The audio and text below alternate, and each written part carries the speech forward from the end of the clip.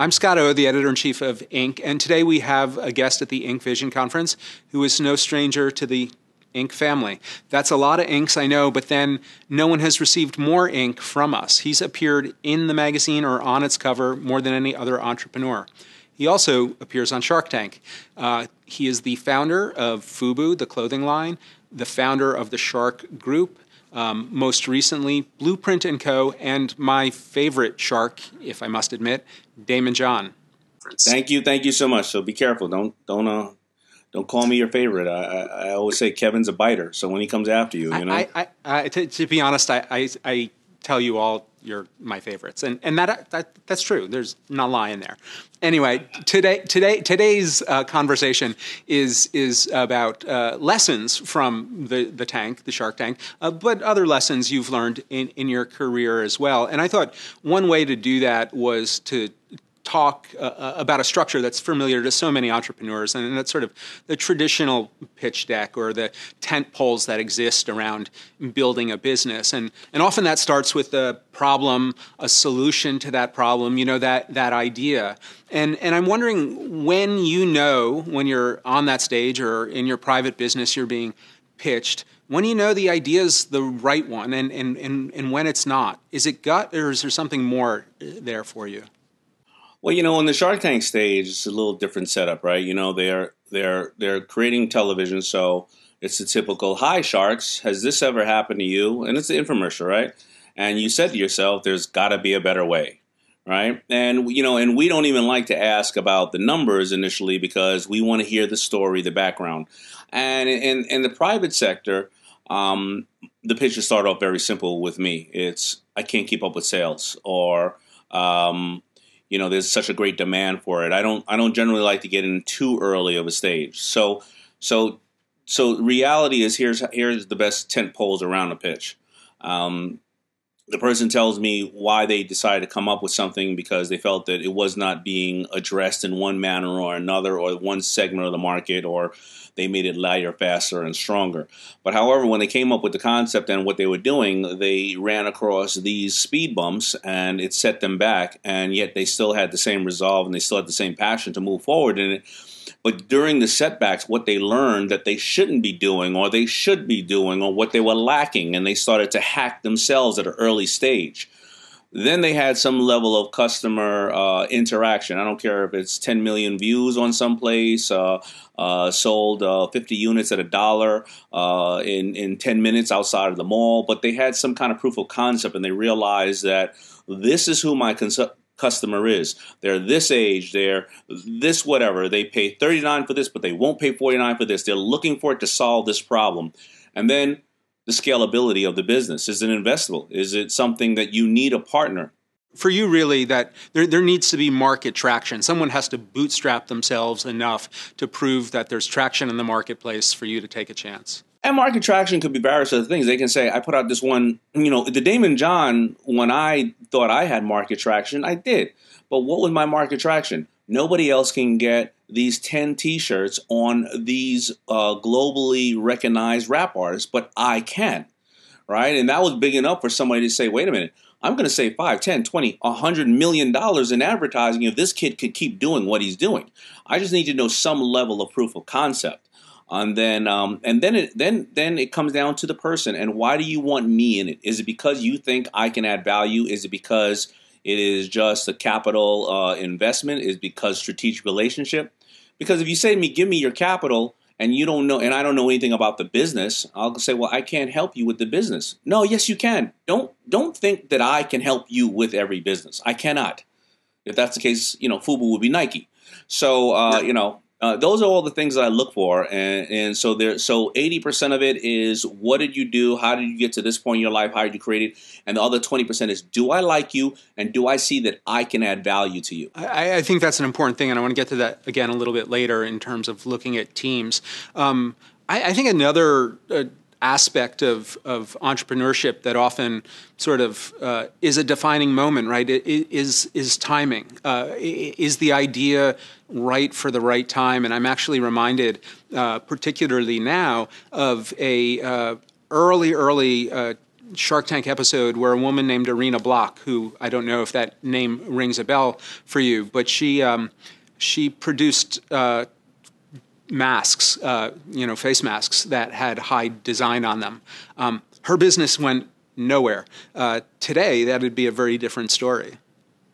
Absolutely. Timing is everything because, unfortunately, when you go on Shark Tank, you don't have the liberty to say, nah, I'll see you next year. You got to call out of 40,000 applicants, and you may be at a very beginning stage, or a global pandemic didn't hit, or something has happened. I'll give you another example of that. There was a guy on First Nasal Defense. He had these nasal blocks that block out all pathogens, or a lot of pathogens. He came on season 2. Everybody's looking for him now. And even the last season, I invested in a company called Moves. It is a shoe that the bottom sole comes off the shoe. In case in my case, my wife does not allow me to go in the house with shoes on. However, the pandemic didn't happen. Boom, pandemic happens. You know what happens? All these big box companies and service companies that have installment going to homes, they want to buy as many moves as they can so that the men can take the bottoms of their, or females, take the bottom of their shoe off and walk in your house. So it's just that less, troublesome. That speaks to something else I think that is probably pretty important to you, and that is sort of the drive someone has, right? Because the timing speaks to luck to some extent, right? You have the right idea at the right time, and I think most folks don't appreciate the amount of luck that goes into being a successful business person. But if you have persistence, you tend to continue on in a way that your persistence and luck and that timing moment with your product all align perfectly for you. It's the persistence, but it's also the ability to take small steps and realize that you need to do other things while you work on this dream. Your day job will never make you rich. It'll be your homework. Now, I started FUBU in '89. Closed it down 3 times, so 92. Then I started working at Red Lobster at the same time and putting in 60 hours at Red Lobster and 10 hours on FUBU until after 5 years it turned into 60 hours on FUBU or 0 hours at Red Lobster. Now, were one of those years the best time? No, but I started to create the best timing out of it, getting it prepared with a slow run. A lot of entrepreneurs who I see fail would not have worked at Red Lobster, but I could not. I was making $30,000 a year at Red Lobster. I know that's not a lot of money, but I had my medical benefits, and I was taking the shrimp home, and I was, using the staff on the weekends for my waiters and waitresses for flea markets. I would have had to do $2 million in revenue to walk away with that same $150,000 over 5 years, and I would have never done that. So I just, did what I had to do, and then the timing was right again. Or right, not again, but it was the right timing because I was narrow and deep. I built out a good amount of customers who said, I like this. I was getting into the groove, and I was paying my bills so I can, play the long game with this. And so the idea to me, what I take away from that, or what I would suggest to the folks watching us today, is that saying I can't do this, right, is never the answer. There's always a way forward. There's some path you can take to continue to pursue what's important to you. 100%. And I think that I'm going to be in this business world as long as I'm alive. And during this course of where we are today, I'm taking as many digital courses as I can on digital marketing, on Amazon, on pay-per-click, on Facebook marketing. Why should I be doing that? I'm in a good enough position in my life where I do have people who I hire or I invest in. But you know what? If I'm going to start investing in other companies that need to have a digital marketing platform, I need to know a little bit better on what is the cost of customer acquisition these days, and what is this person, what widget or whatever the case is, so that I make a better, more informed decision that then increases my probability of success. And so I don't think anybody should ever stop learning in any other aspect of your life, whether it's nutrition or it's your faith or it's your love with your, or education or whatever the case is. I don't think you should stop learning. That's what true entrepreneurs do. They learn slowly and they're in it for the long haul and they never stop learning. That's a terrific piece of advice, and I do think a lot of people would be surprised to hear you say that. So just real quickly, what are the things that for you personally, are important to learn about now? So digital marketing is one of those things. A couple of others. My buddy Ryan Dice sent me over his course. I was like, whatever, I'll look at it. It was a 28-hour course. I looked at it for 1 hour. I became the smartest person in the room after 1 hour. I'm one of those guys. I learned something. And, you could have read 5 books, but God forbid I read 3. I read 1 book. I'm going to talk to you about the damn 1 book I read all day long. But, but I realized this world is changing, and, we need to be able to understand really social media conversion. And I value the fact that today I can talk to my customer. I know who they are, and I can upsell them or sell them more frequently or acquire new ones. Unlike when I started out with FUBU and I made a shirt, you bought it, I had no idea who you were, where did you go. I had to find you, the next week at your home to try to get you to buy the new one. So these are the things that I'm learning, and that's why I'm learning, because I believe that the world is moving very, very much like one-on-one with all consumers. When I don't know about your age, but when I grew up, there was only 4 different television stations. There was ABC, my favorite, NBC, CBS, and public access. Now there's Lifetime. There's one for dogs. There's one for children. I mean, there's 10,000 of them, and I think that's the same exact way that marketing and distribution is going to go towards the customer. And if I recall correctly, that's one of the reasons you were so interested in the guys at Bombas, right? Because they had a different approach to marketing and connecting with the customer that was new for you. Well, I think that, and I wish I could sit up here and say that I know everything and I'm so laser focused. I think I was the prey and they were the predators when they came onto the tank, and they knew what they were doing. They studied all the targets and everything that got the sharks excited or not. They realized that I have 10 fashion brands and 8 of them were dead because I was not selling direct to consumer. And they realized that I have a strong passion for charitable organizations and helping our next fellow man, woman, or dog, right? And I think that they knew that they can educate me and so they tapped into my greed to want to know how they were operating this business and how they were giving back at the same time. And they wagged the dog, and I'm glad for it, because it is the number 1 product ever invested in Shark Tank history. So not only did I get bragging rights over those other 5 underachievers that I bless them with my presence when I sit on the stage, but I also learned how to give to people at the same time while selling them a very amazing product. And I also learned that the kids and the people today, they don't want to know what you did for them. They want to know what you did for others. And whether you have to advertise or not, they are sitting around on Zoom or at the kitchen table going, I gave 20 times this year. Because every time I bought this, I helped clean up the ocean. Or every time I bought this, I helped homeless. And they are your biggest ambassadors. And I learned all that from my Bombas guys. It's interesting to think that the shark can get bit once in a while. I like that. I think of them as providing a unique value proposition. Another thing that's important in often when people are pitching, and they did that in multiple ways, as you're saying. The product was quite different. The process through which they were selling was different, and they were an interesting team too. So it's interesting to think about. Diversifying your uniqueness can make you so strong, and it was what you saw in them.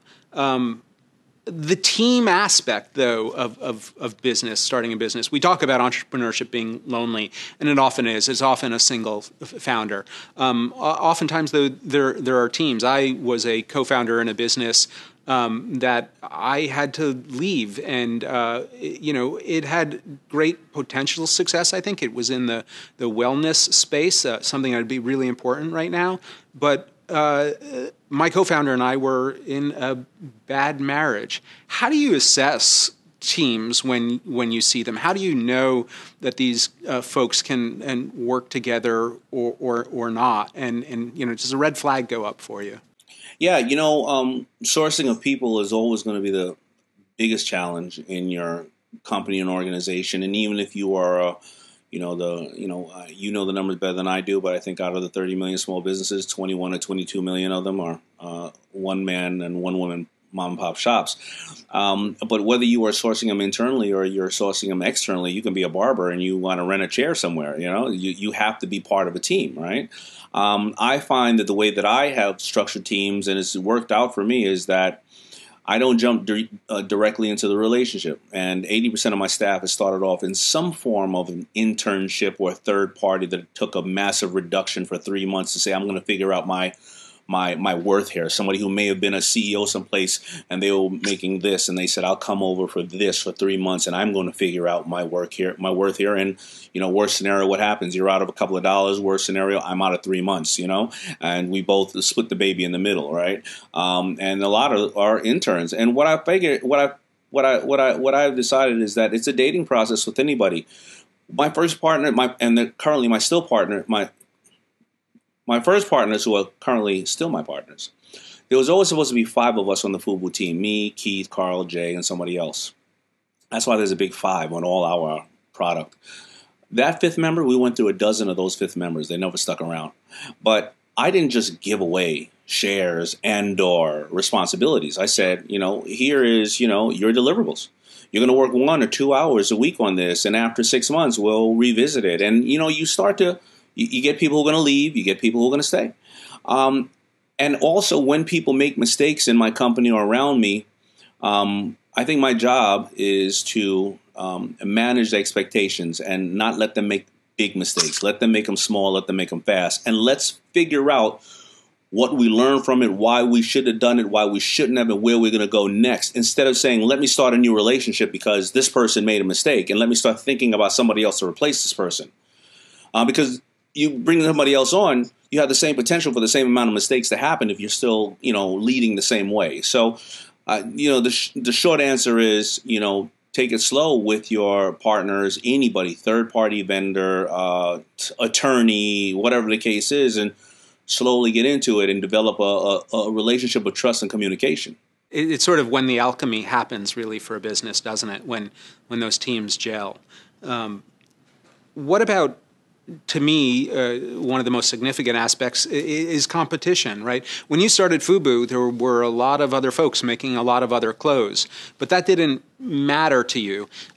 You had a particular vision. As an investor, as someone, as a shark, do you ever consider the competition, or is it just what you're being pitched right now and thinking that if it's good enough, the story's good enough, the team is good enough, the competition doesn't matter? It's a balance of both. I do consider the competition. I do consider, how you try to build a moat around what you have. Now, if you're depending on purely your patents and various other things, and you're saying, well, I locked in all these patents, everything else. Well, I have 100 patents that I have not been able to successfully defend about 95% of them. So it's all, to me, about speed to market, knowing your customer, having a vision of where you're going. I know you will have setbacks and be altered, but it's really about speed to market and not trying to build the perfect machine and build Rome. It is about getting out there.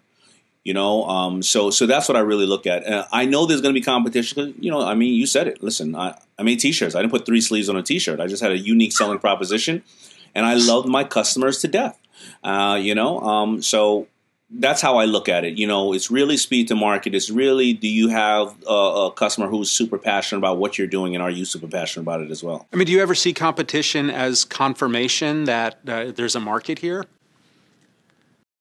It all depends, and you're right, and that's a really good question. In some senses I do, but some senses the reason why there's competition is because you decided, hey, you got a product? Me too. So I don't care about that, right? But I do know that, listen, FUBU over its course, probably, as we all shared, sold about $6 billion worth of, worldwide retail sales, and I think the counterfeiters sold about $30 billion. Right? It's just the way it is. You couldn't spend good money after the bad money, right? Because it was coming from everywhere, the counterfeit. Somebody was stamping blank T-shirts, somebody was making T-shirts. So I know competition is going to be out. Yes, of course, people are going to emulate you if you're amazing. Bombas has a lot of competition. There's a lot of people out there trying to emulate Bombas socks, and it wasn't like prior to Bombas, there wasn't a Stance or other socks, but they're doing quite well. Again, unique proposition, laser focus, speed to market. And there's a story there too, right? With Bombas in particular, you had a story with FUBU. How important is the story to the success of a business? I think today with social media and content out there, people want to investigate the story. They want to know where you're coming from, what was the passion, and they want to share a story. I do agree on that.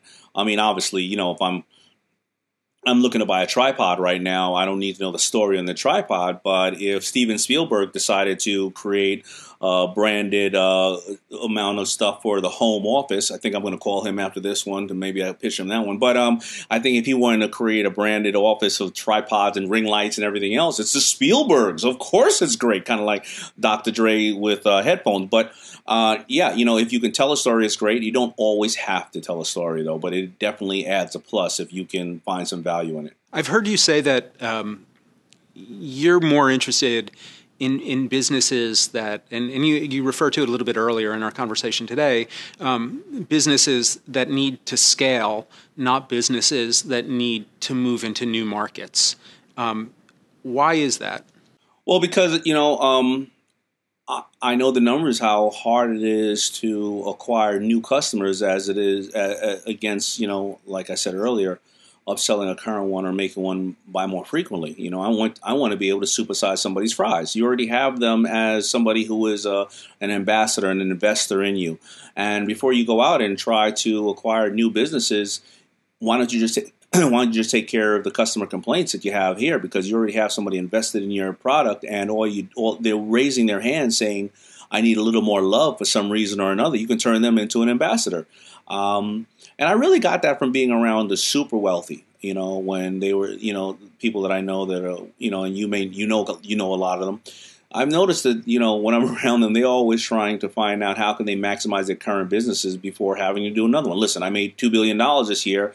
Now I can either pay, $500 million in taxes or $1 billion in taxes, or I can increase this business, pay a little bit less in taxes legally, donate to a lot of charitable organizations, and not have to worry about a new staff, a new acquisition, a new this, a new that, to maybe make some more money. Always take care of the home you're in right now. Great advice. I don't know many of those people, actually, but I know what you mean, certainly. I think I'd like to talk a little bit now about, failure. You've mentioned, that you had to shelve FUBU a couple of times. You've made investments on the show that haven't succeeded. I'm sure that's been true in private business. Across all of that time, do you see any commonalities in the failures you've had as a business person? Yes. So the failures I had initially in life were the lack of financial intelligence, not knowing how money works, which I think many entrepreneurs go into business and they have a passion and they don't necessarily educate themselves on how money works, which is not their fault. I'm a firm believer that our educational system is broken and that they should be teaching us financial intelligence the same way they teach us shop in school. You and I, Scott, I'm not sure if you're going to want to build a birdhouse today or need to build a birdhouse, but you're probably going to need to balance a checking account and or understand how interest compounds or whatever the case may be. So I don't want any entrepreneur now listening to this saying, feeling and kicking themselves because they don't have financial intelligence to say that they're less than anybody else. So I think that's one of the things and why I have failed in the past. And once I started to have financial intelligence, I started to get that landmine out of the way as I moved forward in investments. The other things that I failed at was, I threw money at it because I was fortunate enough at that point to have a good amount of resources, and I just bought clothing lines or bought this and bought that. And I didn't get to peel back the layers of the business to either have a passion about it and understand it with my, roll up my sleeves, or find a good strategic partner that really understood it. So if you wanted to pitch me a brand, and I said, well, now I'm Daymond John, I have money, let me just throw money at you, but you never really figured out the business and figured out the customer. Well, then I was giving you my money as tuition because I didn't know your customer and you didn't know your customer, and just throwing money at it. Right. So I think that goes back to you and I when we were just talking about how it needs to be figured out to some extent. So when I'm ready to invest, and those were the biggest ones. And the last but not least is going to be an ego one. You know, when I jumped into it because I'm Daymond John, I obviously can help because you stamp my name on it or whatever. It's going to work. No, Daymond John has to get up and get his ass to work just like everybody else.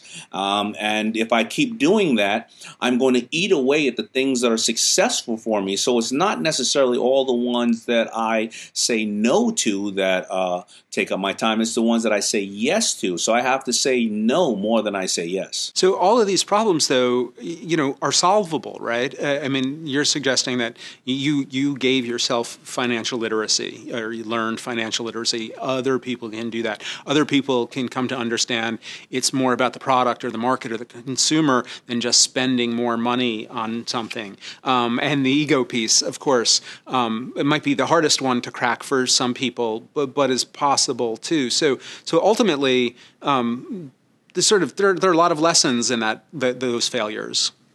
Absolutely, and it just takes you time to reevaluate, reflect, take in real criticism from, hopefully you have some mentors or people you trust and people you respect, and look in the mirror and ask yourself, why did I do it? Why did I fail? Why am I still doing this? Why do I have a passion to do this? Why didn't I do this? And you're the only one who's going to have the playbook or the blueprint to your or the operation manual to your drive and why you do things. So I wish I could tell you I was much younger when I did this, but at 50 something years old, I'm still reevaluating things that I'm doing, and I love doing that. But you got to be honest with yourself as an entrepreneur.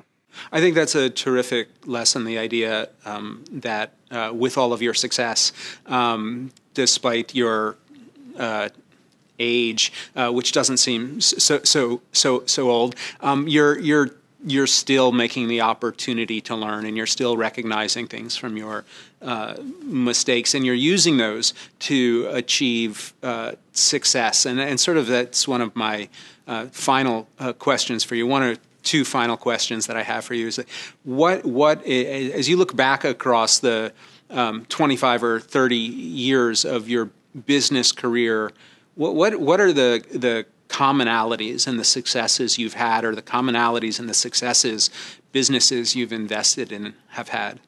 I reflect now, and I think that, and it was really a friend of mine who made me, who brought this to my light. He said, you generally care about people and you want people to win. And I was like, I do, but don't call me Mother Teresa over here. I'm trying to make some money. He said, no. You came on a brand called Forward's Bias. It was about a culture, making for a culture, and you could have named it Daymond John. I mean, people name theirs all the time. Tommy Hilfiger, Calkin, whatever the case is. Then you started, you started writing books, and the books were display of power, or what, or how you can make it in all your books. And then you get on the Shark Tank and you start investing in people, and then you use your stage to motivate people. And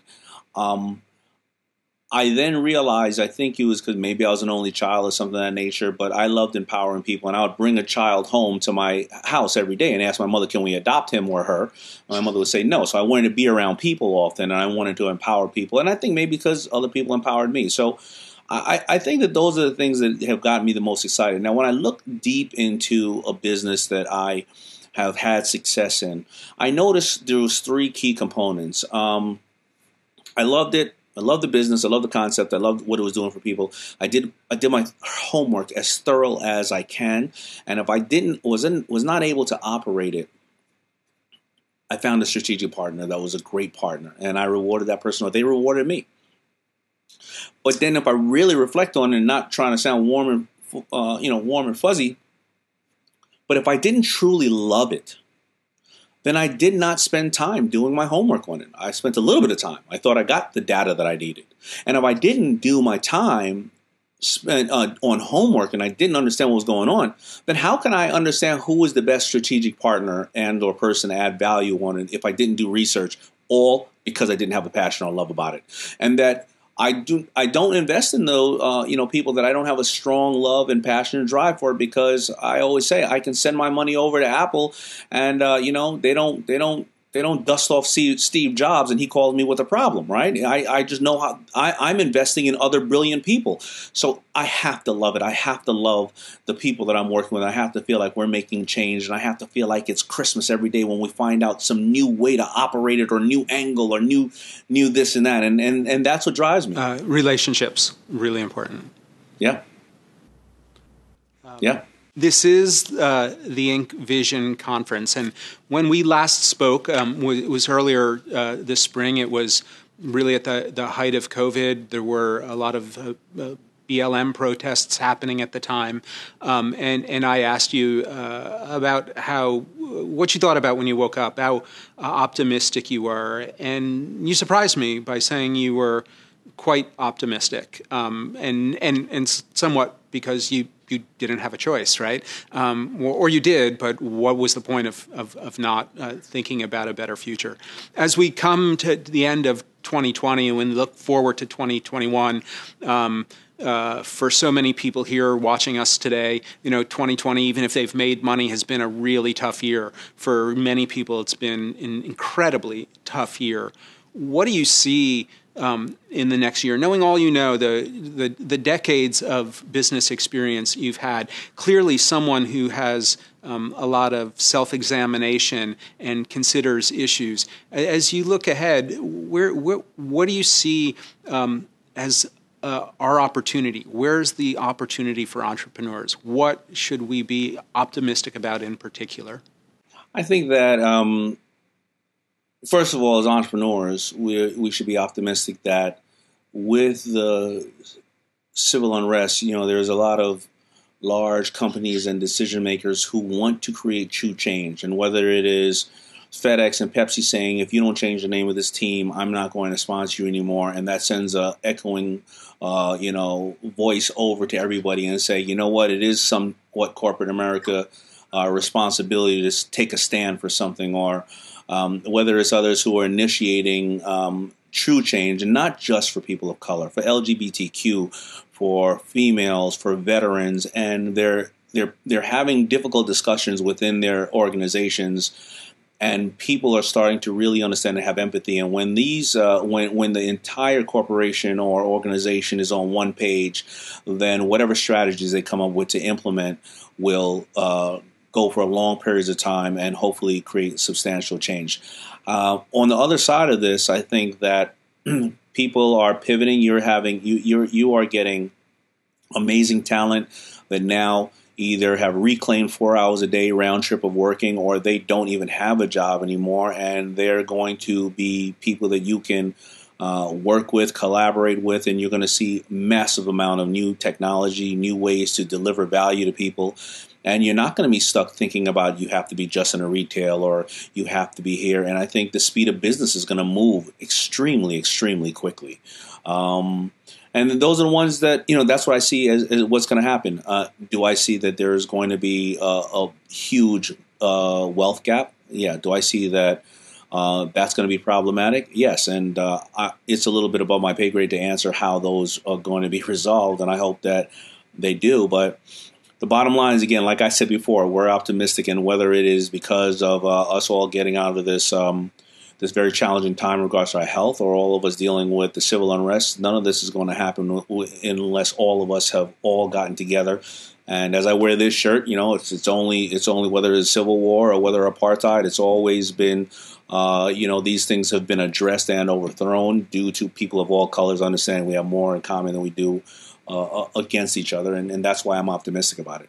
Daymond John, I'm going to say it again, based just on our conversation today, if nothing else, you are my favorite shark. Thanks so much for being with us at the Inc. Vision Conference. And thank you so much. It's such an honor. I appreciate it. Thank you for everything.